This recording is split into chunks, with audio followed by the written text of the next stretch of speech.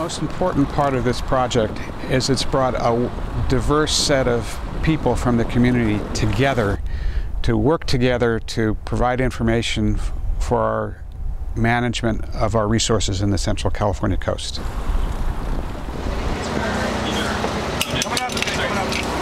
Fish behind you. CCFRP is a collaborative project to evaluate the performance of marine protected areas along Central California. And essentially what we're doing is using hook and line surveys to look for changes in species compositions, lengths, and catch rates of nearshore fishes, both inside and outside of marine protected areas. And we've been doing this since they were implemented in 2007 to look at changes over time to see if MPAs are doing what they were intended, which was to increase the size and abundance of fishes in their bounds. So around the world, MPAs have been used for conservation and fisheries management. In 2006, we developed an alliance of fishermen, scientists, and non-governmental organizations, conservation organizations, to catch, tag, and release fishes inside and near MPAs in California. The result has been tremendous. We've learned a lot about fishes in the MPAs, a lot about the MPAs, and we've worked with more than 700 volunteer anglers in that time and tagged and released more than 45,000 fishes to learn about our Central California fish.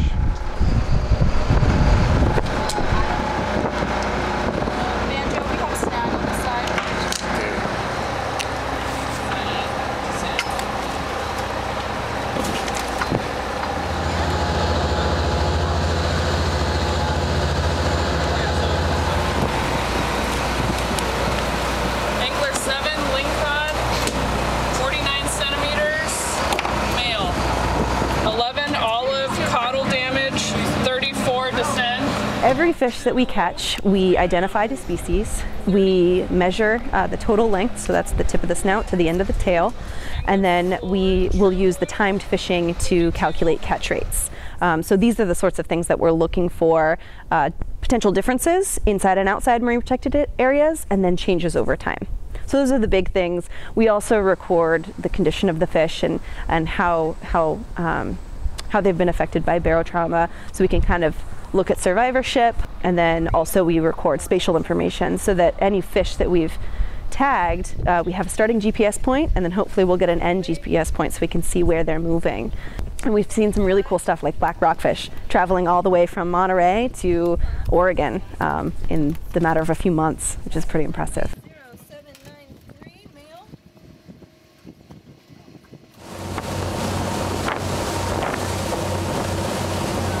So I'm more in charge of data entry, so making sure that all of those things that we write down on the boat actually make it into the database so we can use those data in the future, and then also quality control.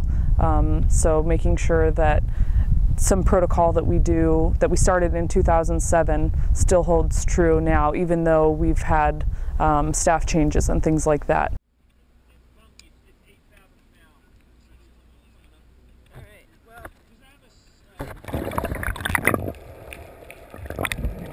The volunteers are so important to our program, and really the success of our program, we wouldn't be successful without them. And for us to recognize them and recognize their dedication and participation and enthusiasm in our project is so important. You know, we have people who have been with us since our inception and have come out, you know, multiple days throughout the seasons and for multiple seasons.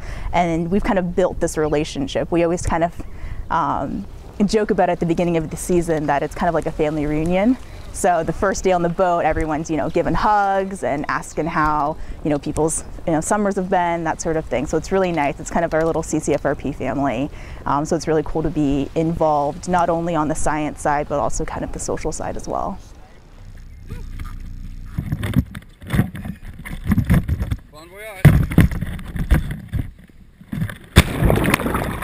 As scientists, we get much more accurate data by involving the fishing community in our research. Additionally, I think the fishermen get information out of us. They become stakeholders in this project. They learn a little bit about where the information is going that they're helping to collect. I think it's valuable for both sides.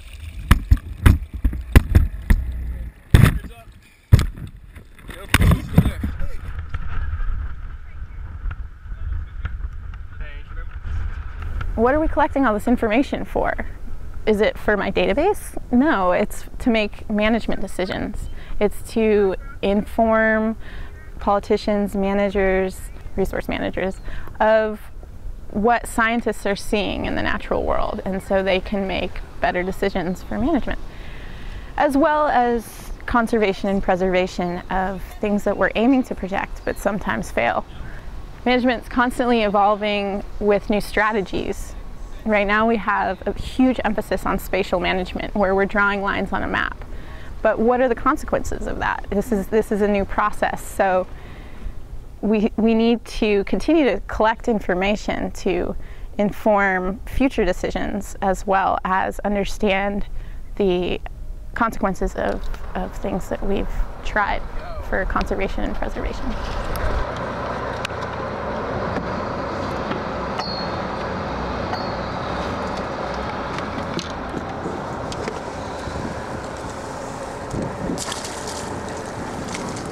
So for me, this has just been a tremendously satisfying project professionally.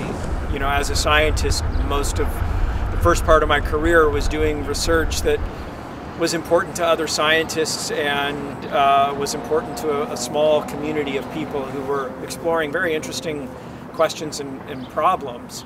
But this project is different in that it's using science for the value that it can bring to society, and it's deeply satisfying to be doing work as a scientist that is important to the community and important to government agencies, and in the end is really using science to create great value for society. CCFRP is really great because it incorporates members from the fishing community in the scientific process, and we are trying to work with all of these different groups to incorporate different expertise to collect data that are useful for everyone who uses the resource.